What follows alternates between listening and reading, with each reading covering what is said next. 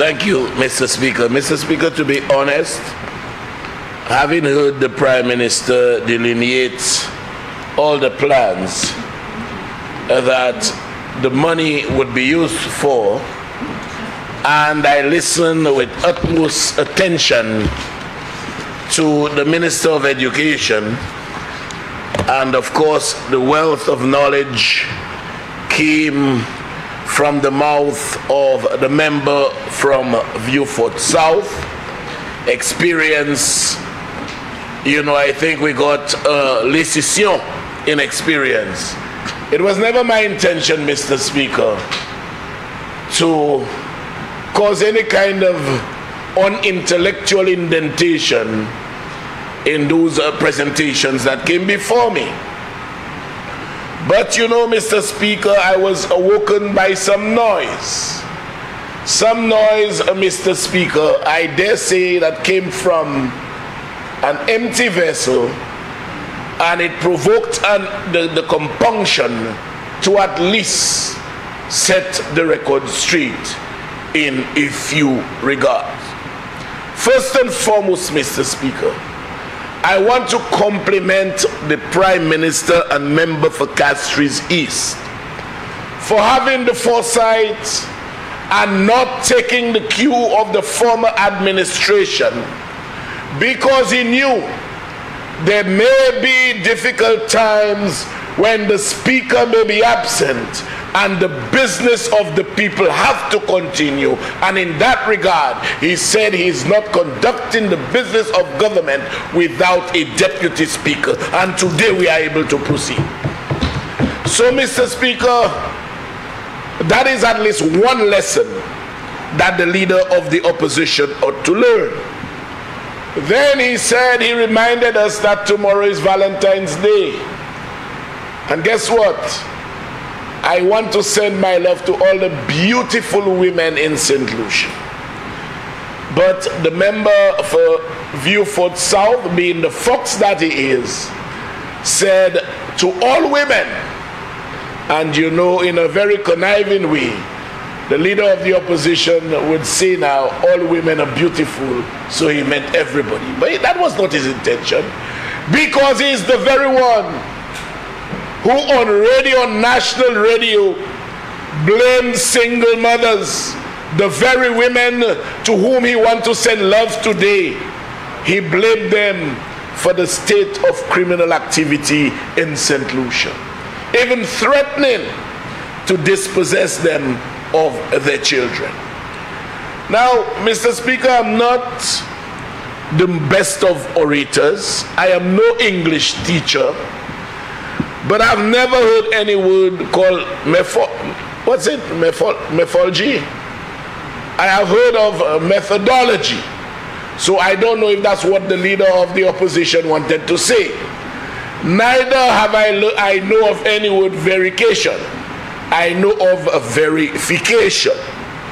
Tomorrow is not Valentine's Day, it is Valentine's Day. So I just felt I needed to make those observations before I go to the gist of my contribution.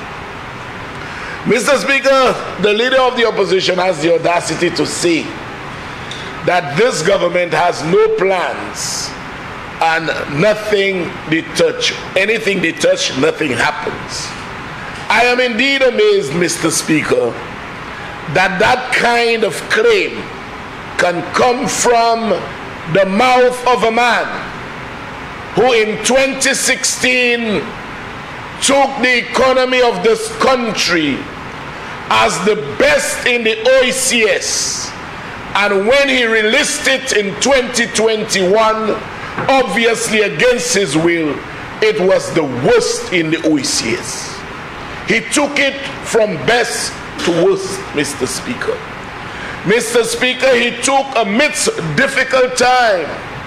Amidst difficult time, Mr. Speaker, our rental expense as a government was about $30 million a year. He doubled it, Mr. Speaker, in a 5-year stint.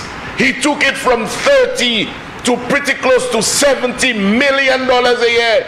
And in the interim, Mr. Speaker, renting 5 offices from his father when he held the chair of prime minister. You know, and this is a man who says nothing happens, Mr. Speaker. Nothing happens. Mr. Speaker, he alluded to the economic review of last year. I thought that the Prime Minister and the statisticians had disclosed an early copy of the 2023-2024 to him. But obviously not, because I've heard him speak about that before. But he has never done it when he was in office, because it served as a good stead. It served him in good stead. But today everything he tells you is that the statistics are just estimate or guesstimates. He spoke, Mr. Speaker, about us having no plans, and he did not say this and he did not say that. I want to say this, Mr. Speaker. The last administration had absolutely no care, no favor, no general inclination to ensure that we have a more educated electorate, a more educated population, unless there was gain to be had by persons within the administration. And I'll explain. We saw, Mr. Speaker, that allocations under the United Workers' Party government were made. Allocations, Mr. Speaker, under the United Workers' Party government were made for a private school, CHTTI, a private school run by the wife of a minister in government. That was the only time there was a semblance of emphasis on education. In the same vein, Mr. Speaker, the University of the West Indies proposed to the then government that they are desirous of transforming Sir Arthur Lewis Community College into a full-fledged university, and there was no reception on the part of the last administration to ensure that this transformation happened, which invariably would have redounded to the economic advantage of this country. They told you we are not prepared to deal with that. You know what you did? They ran to Antigua, and Antigua embraced them. They gave St. Lucia the first opportunity because St. Lucia has the largest economy in the OECS. We have the largest economy in the OECS. So they came here. But because the last set of persons that run the country showed total apathy in relation to the education of our people, they let UE go. Mr. Speaker, any establishment, any school, any learning center that brings with it the reputation of the University of the West Indies will carry with it economic advantages that are too numerous to mention. Taxi drivers, property owners, supermarkets, vendors, persons with apartments. In Barbados, I lived in one stead, and almost every house there, every house in close proximity to K-Ville campus have apartments, each and every one, and persons actually live on the university. But here we had a golden opportunity, and it was permitted to go. It was permitted to go. And today, you want to come and talk about as though you have this passion for education. Mr. Speaker, how can a leader of the opposition have any passion for education when he being on a political platform, rather than telling persons who he intend to attract to vote for him, rather than telling them, I will provide you with an opportunity to upgrade your education or that of your children, he'll say to them, I know you are good at taking care of horses. I know you are good at taking care of horses. So it was, Mr. Speaker, that was the kind of, the total disrespect and disregard that our people were seeing in the eyes of the leader of the opposition, Mr. Speaker. Mr. Speaker, I often say I really dislike liars. And it reaches a point where I often say sometimes, whether it's right or wrong, I hate liars.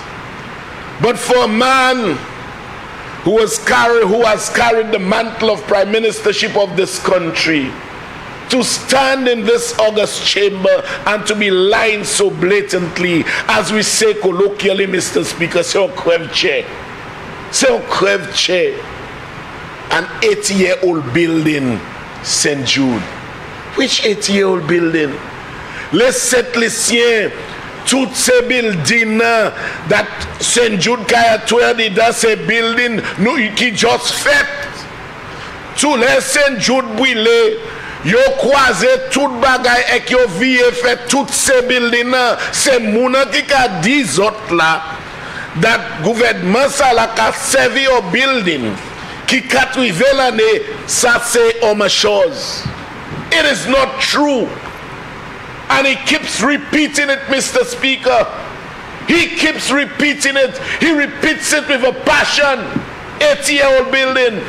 Mr. Speaker, the question is, had this building, in fact, they were not one building, there were 14 buildings.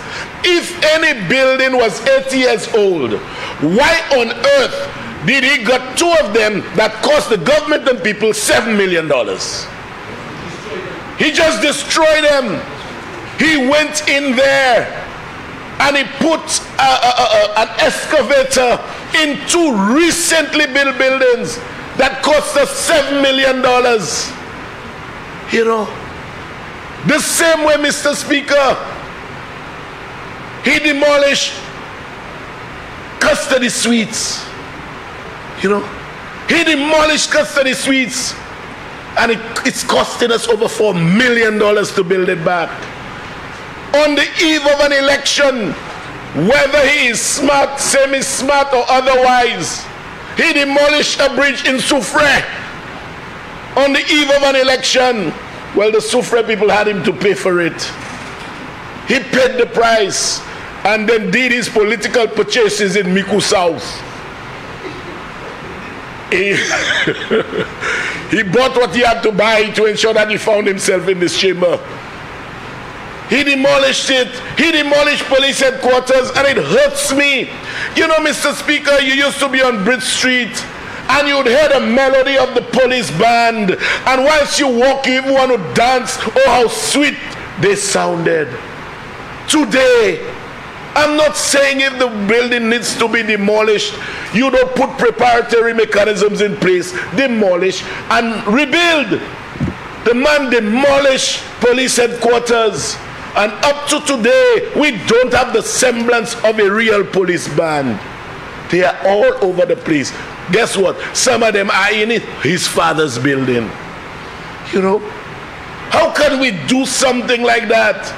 You are not ready to rebuild Central Police Station. You demolished it and have a police station on Bridge Street that is logistically inconvenient. How can you have a Central Police Station on Bridge Street? That is the main thoroughfare in the city. And today, this is the man who wants to talk. This is the man who wants to talk. Well, I'm using where he demolished the thing as a car park now. That's the only use I could put it to. He has absolutely no moral authority to speak on anything. When you talk about crime, Mr. Speaker, and he went down that road, so I have to speak on it a bit. You compare what this government has done for the police vis-a-vis what he did. Any little piece of equipment that the police needed under his reign, his wife would hold balls. They would hold balls to generate the relevant revenue to buy stuff for the police. And I can say this, Mr. Speaker, because I saw it overtly. The member from Swazel Saltibus had to be modeling. He modeled, Mr. Speaker, to raise funds for the police. Taking ministers of government to go and model. Member for Castries Central. Yes. Can we redirect your contribution to? Yes, Mr. Speaker. It was the member, the leader of the opposition. It was the leader of the opposition, Mr. Speaker, who spoke about crime. He spoke about crime. So I am telling you, and he was the one who said everything. There is nothing we do that makes sense. Oh, the modeling, yes. Oh, the modeling, yes. You have to raise funds for the police. Your wife holding balls to buy stuff for the police. Balls, eh? She was holding balls to raise funds. Having the member, I remember the member for Grozile at the time, you know, in Hills we, as a minister modeling. But today, we treat the police with respect. We treat the police with regard. And the police, since the assumption of governance by this administration, have received over 50 new vehicles, Mr. Speaker. Over. From motorcycles, and we held no balls. No balls at all, Mr. Speaker. So don't come inside of here, Mr. Speaker. Don't come inside of here and pretend you have the moral authority to speak about anything. You know, you don't have the moral authority to speak about anything. Mr. Speaker, a lot of the monies of this country, and today we have to borrow, because if our monies were not squandered, if there was less corruption, probably the Prime Minister would not have had to move that motion. Mr. Speaker, in 2010, St. Lucia enjoyed the highest rate of freedom from corruption. In 2010, under the member for Castries North, we were 71 out of 108. The member for Viewfort South took over in 2011, and he kept it at 71. It was kept at 71 throughout the 5-year tenure of the Labour administration between 2011 and 2016. Mr. Speaker, when the United Workers' Party came in 2016, our freedom from corruption index stood at a high of 71 out of 100. But guess what? In 2017, it plummeted downward to its lowest low, 40, making 2017 the most corrupt year in our history. Let me repeat that. 2017, under the leadership of the leader of the opposition as Prime Minister, we dropped by 31 points. 2017 was our most corrupt year in the history of this country. And in came PIP. In came PIP. In 2021, we took it up at 45. In 2022, Member for Castries Central, we refer to the member as member of Castries. East. I guess I have been colloquial, and I permit me the latitude to at least be a little colloquial in this honorable chamber. Remember, you will refer to the member as member for Castries East. Very well, Mr. Speaker. Yes, when the member for Castries East came, He took it from 45 low in 2021. In 2022, it went up to 58. And in 2023, we are now at 59. We are an upward trajectory, Mr. Speaker, in terms of freedom from corruption. We are going up and up, and I'm hoping by the end of the term for us to get back to 71 where we once were. So when you see, and you know, Mr. Speaker, we are doing this for schools, we are doing this for students, we are doing this to better the lives of people. And at some point, the leader of the opposition will mention Ojo Labs. Some point. I have my difficulty with that. I have my difficulty with that. A foreign investor comes here and we spend $5 million to retrofit a building for him. We are paying his workers and he repatriates his profits. I have my difficulty with that, Mr. Speaker. I have my difficulty with, and guess who's the lawyer? He wouldn't say. Mr. Speaker, on the point of order, the member is... What is your point of order? The member is misleading the House. How is the member misleading the House? The member is suggesting that the government was paying the entire salary of all of the Ojo Labs workers. He said that we paid for the retrofitting and we paid for their salaries, which is not true. We only paid a very small portion for a year and a half, Mr. Speaker. So if he's going to say that, please have him do it correctly, Mr. Speaker.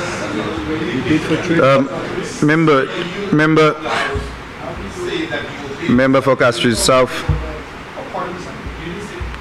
Members.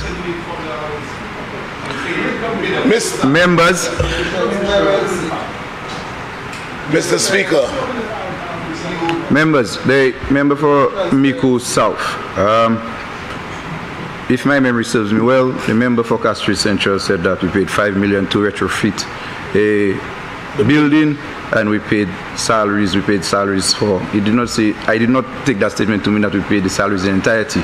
So him saying that we paid salaries, I don't take it to mean that we paid the salaries in entirety. And by your own admission, member for Castries Central, and by your own admission, I think it's fair to say that we paid part of the salaries. Go ahead, member for Castries Central. You see, Mr. Speaker, what he's good at doing is qualifying and quantifying and coming under the guise of a point of order. If I were to be repetitious, I said he spent $5 million to retrofit a building. He was paying salary for workers. I will not even say who the lawyer was, and all profits were repatriated. That's what I said. That's exactly what I said, Mr. Speaker. I know what I'm talking about, you know, Mr. Speaker. Because, you see, there was this thing about foreigners in this country.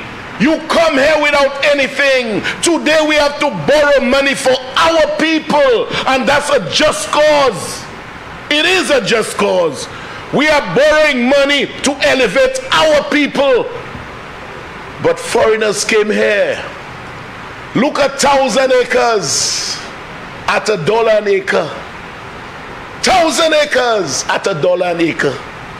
And even in an agreement, you know, the audacity of some people, Mr. Speaker.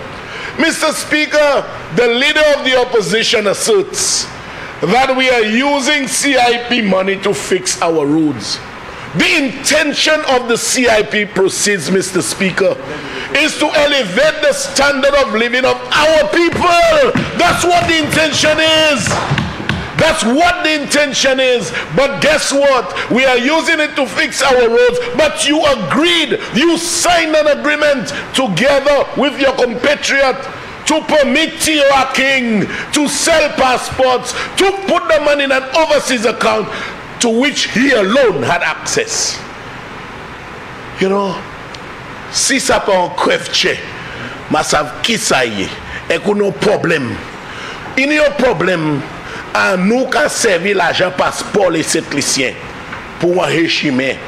Les nous vendent passeport, c'est pour déroger affaires nous citoyens. Mais d'accord. Non là ça 20 passeports nous mais l'autre pays avec l'homme là yon qui ça draw qui ça withdraw leur compte là. You know, Mr. Speaker, honestly, And this is the man who says the government has no clue. The record of this government, Mr. Speaker, in education, in the first 2 years, Mr. Speaker, this government gave more scholarships than the last administration gave in 5 years. Yes. That is the record. That is our record. Laptops, we brought it back. You know, Mr. Speaker, not too long ago, again, the hypocrisy of this man. And I couldn't go through the computer, Mr. Speaker, because something held me back. But again, artificial intelligence will cause me one day to go into the computer, because I saw the man showing off educational supplies. Educational supplies. And to say the future of our children must be protected. Huh? The future of our children must be protected. That is the same man. And you know what, Mr. Speaker? The benevolence of the member for Castries East is what has him now behaving the way he's behaving. I heard Brad, that the member for Swazel, one time saying, I get 100,000 a quarter. So that's 400,000 for the year. That will equate to 2 million for the term. 2 million for the term. How much did you give any of the persons who were in opposition then? Zero. You know, you should be ashamed of yourself, man. Because the resources of this country do not belong to you. They belong to the people of this country, and they must be equitably shared, man. You know, your minister, your colleague, he's bragging how he's getting $2 million for the term. Absolutely nothing to opposition members, you know. And today, and when I saw those educational supplies, I said, oh my God, that member for Castries East, because he made an allocation to him as well. And Mr. Speaker, when we came in, we started the housing program. Again, we didn't have to go and borrow money. We started the housing program, and guess what? The leader of the opposition's letter was on point. He allocated every single penny, and the first set of checks that left the treasury were checks for the leader of the opposition under the housing allocation. You know, putting people first. And then you will open your mouth and say that nothing is happening. Nothing is happening, but you can show a road. Today, you can show a road in Tiro Shemiku. For 5 years you were prime minister. You never did the road. You awaited the benevolence of the member of Castries East to give you an allocation, and then you do the road and you post it on your page. You post it on your page. Hey, I showed it. I have it, you know. If you want me to start showing screens of all the education, they gave you an educational supply. You know what he did, Mr. Speaker? He took his educational allocation and buy laptops. And the children are bragging, oh, Mr. Sharp, they buy us laptops. I'm quoting here, Mr. Speaker. You know, not realizing it is the member for Castries East that gave him an allocation, something he never did. You know, at some point, Mr. Speaker, I dare say I'm a sinner. We all are. And Romans 3:23 says, John 3:16, sorry, for all have sinned and come short of the glory of God. I will face the Maker one day. But there are some people, when you face the Maker, he will ask you, just disappear in front of me. The wickedness that you have shown to the people of this country, the wickedness that you have done to the poor people because the constituencies did not support you, you shall pay the price at some point in time. So Mr. Speaker, you know, I could go on and on about squandering our monies, and if we had those monies, we came here to borrow money to pay who? Cayman Group. You know, Cayman Group to move from one hospital to another. Over $2 million. Over $1 million a month, sorry. It was $25 million for 2 years. And if I'm wrong, the Minister of Health can tell me, you know, why are you doing that to our people? We don't have resources. Bringing a Cayman Group and pay them $25 million for 2 years, man. Why? Why did you take our $7.3 million and give it to the man for vaccine? Why? Why? And we've not received all of it back yet. Why? Don't you have a conscience, man? Don't you have a conscience? Isn't your conscience talking to you? Why would you take $32 million and give Lockerbie? What did you brought Lockerbie here for? We did not need Lockerbie. Same way you brought Heppel. We did not need Heppel. We can run our affairs. And today, you pretend you have authority. You go to England, and because it's taxpayers paying the money, you stay in a hotel for £2,000 a night. You think that's justice, man, on poor people? You think that's justice on poor people? You come here or anywhere, take the government vehicle. You started from the time you leave your home until you go back home because you're not paying the fuel. Do you do that now? Do you do that now? And it's only facts I'm confronting you with. So you have no moral authority to speak on anything. He said, oh, it's skin, his skin, his skin.